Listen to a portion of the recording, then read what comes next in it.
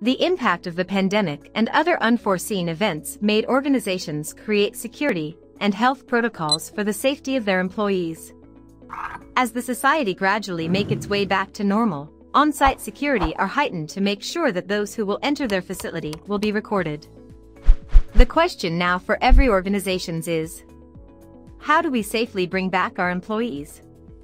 How do we control who's going to be in the building at a certain point of time? Rather than to doing the process manually, let me introduce one particular application that can help your organization seamlessly track and manage your employees and the visitors' on-site presence. The Building Access application helps your organization bring employees back into the office facilities safely. Built using Microsoft's Power Apps, Power Automate, Power BI, SharePoint, and a deep integration with Microsoft Teams, this application allows your organization to redefine your tracehold policies using any mobile device. How to get started? The Building Access application can be embedded on your Microsoft Teams Applications tab.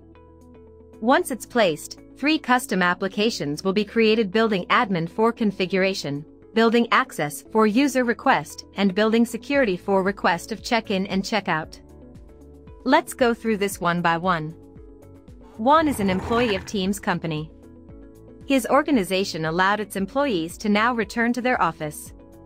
The company already have the Business Access application in their system, but Juan is new to this. So how will that work? It's simple. Open the Microsoft Teams app and click on the Building Access application. From there, it will redirect you to a page of options for New Request, My Request, and Safety Precautions. In order for you to log in your visit, click on the New Request tab.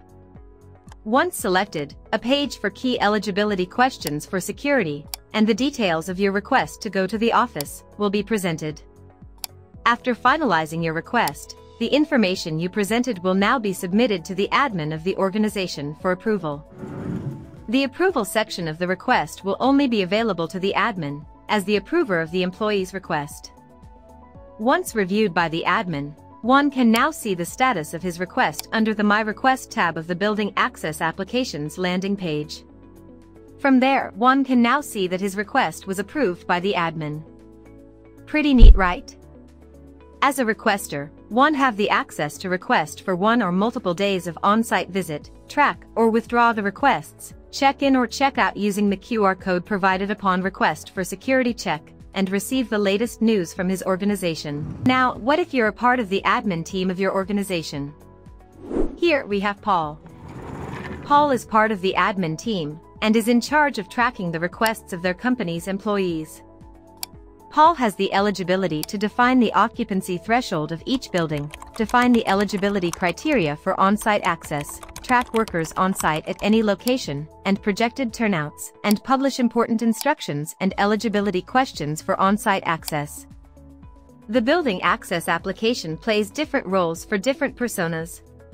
Whether you're in the admin team, the security team, or the end user, more defined as the employee, access to this application and maximizing the protocols for security and safety for your organization has never been this accessible. With its innovative features, combining several powerful Microsoft tools, it's time for your organization to extend and adapt to the Business Access application to determine your organization's on-site readiness and gather insights for future planning.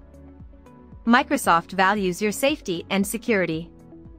Visit docs.microsoft.com and check out the Microsoft Teams app template to download the app template package. Get started today.